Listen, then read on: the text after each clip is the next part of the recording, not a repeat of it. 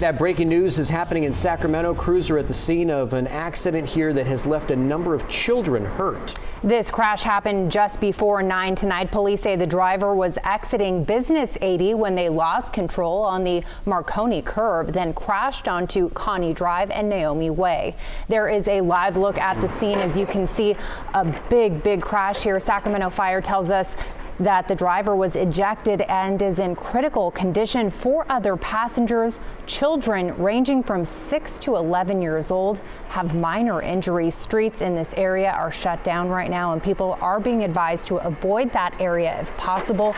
We will continue to follow this breaking story, and we will have an update. As you can see, just devastating to look at that image right there. Yeah, hard to believe when you see a scene like that, it's good that all those kids are still alive. It's amazing. Okay.